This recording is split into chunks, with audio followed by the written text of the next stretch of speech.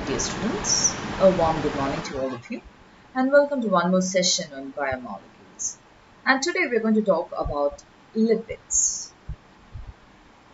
The term lipid is quite familiar to all of us and we quite often consider them to be as fatty and greasy substances. But what are they basically? Lipids, they are usually considered to be as a heterogeneous group of compounds which is related to the fatty acids, and they could be, as I told you earlier, they could be sticky, they could be greasy, and usually these sticky and greasy or oily substances, they are being found to be hydrophobic in nature, or they do not dissolve in water, but they are considered to be soluble in organic solvents like ether, chloroform, and benzene. And all those components which have the hydrophobic nature, which is soluble in solvents, and which is considered to be oily or greasy, are being considered to be members of this heterogeneous group of lipids. And sometimes they might be called as lipids and even as lipoids. Now let's look, what are the roles of these lipids within a body? Now, they could be of different types. They could be as storage lipids, or they could be structural lipids as we find in membranes, or might be as different other functionally active components. Now, for example, either in signaling or in as cofactors or even in pigments, lipids would be present. But the core thing what we have to remember is that they are insoluble in water. Now, here is a picture of a human adipose tissue where the fat droplets are there. You can see the pink color fat droplets which are like forming globules. Okay, they form globules in a sense, yeah, rounded structures which are not. It's not like they form droplet-like things, so that they are not getting what they are not becoming a part of the cell, they are not getting dissolved onto the cell, but what is it? They are insoluble and staying in between the cells. So, if we get along to look the diversity of lipids, they can be found as either fats and oils as storage forms, or they can be found as phospholipids and sterols as structural components in biological membranes. And as I told you, they could play a crucial role as enzyme cofactors, electron carriers, light absorbing pigments, hydrophobic anchors for proteins, chaperones that help membrane proteins pose, emulsifying agents in the digestive tract, hormones, intracellular messengers, and sometimes they also occur as heat insulating agents within the body and carriers of some vitamins. Now, for example, there are some fat soluble vitamins. They are being carried by lipids. And also, the fatty acid absorption is also some of the roles which are being carried out by the lipids. So, these are some instances, natural instances, where the functions of lipids are being depicted. Now, in the case of elephant seal, the fat under the skin will aid to protect it from the cold. And you can see the kidney is embedded with a fatty tissue. Then, there is a wax surface on the leaves which help them to repel the water and reduces the water loss from the plant. And every cell membrane will contain lipids. And in the case of a duck's back, you can see that there is fatty acids on the duck's feather which will repel water. And it's quite evident from from these examples itself, that is the fatty acids or the lipids. Okay, I will come into how are they linked to how fatty acids and lipids are linked. I will explain that to you. So the lipids generally play a wide role in every biological form in different areas. So now let's talk about the first and the foremost, most commonly used term called storage lipid, or the fats which we commonly say. The storage lipids, they are usually triacyl glycerols, and they make up the fats and the oils which most of the organism use as a storage form of energy. And the fats which we have do contain fatty acids. What is a fatty acid? Fatty acid is a hydrocarbon derivative, and it is highly reduced and have about the same oxidation state as a hydrocarbon fossil fuels. And the burning of fatty acids is highly exergonic. Now you want to have a look of what is fatty acid, of what is fat. Okay, fat is nothing but, I told you, the triacetyl derivative, triacyl glycerides. So it is usually considered to be as a what? If it is a what?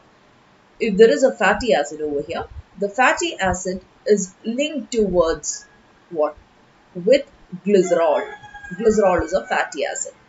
So fats are the triacetyl derivatives of what? Alcohol and fatty acids. They both are linked together, resulting in the formation of fats. Okay. So this is a correct. The fats are defined as the esters of glycerol and fatty acids, or as triglycerides of fatty acids. Now, what is fatty acid? Fatty acid is nothing but a carbon chain with a COOH group attached to it. So, when the storage fat which we told is triacylglycerides. So, what is it? Some fatty acids are being taken. Okay, it could be of different types. The fatty acids are being linked to with a triglyceride, no, with the alcohol, and the alcohol which here is glycerol. So three palmitic acids are being linked together with glycerol, and it results in the formation of trimalbitin. That is a This is an example of a what? Of a fat. So you have the glycerol moiety, and onto the end of the glycerol moiety you have fatty acid moieties linked together, resulting in the formation of a triacylglycerol. Or what is a triacylglycerol? These are examples of the storage lipids which we have.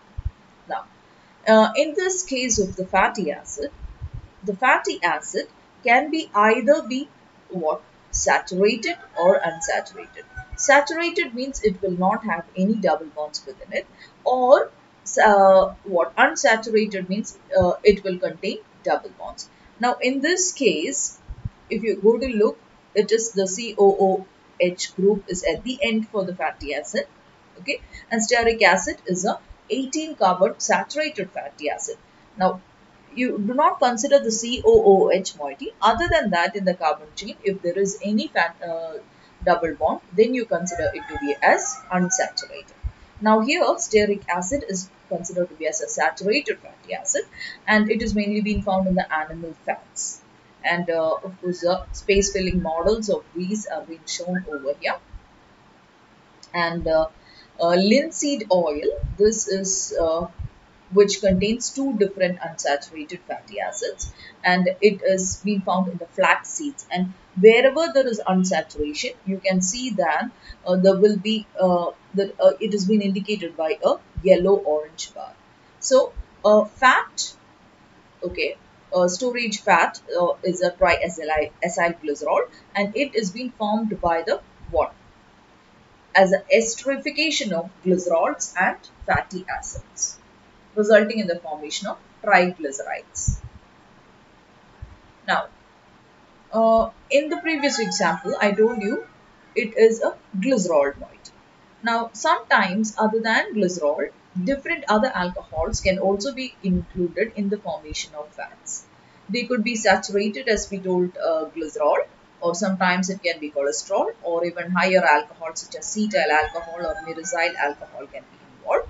Or even you can find sometimes unsaturated alcohols also.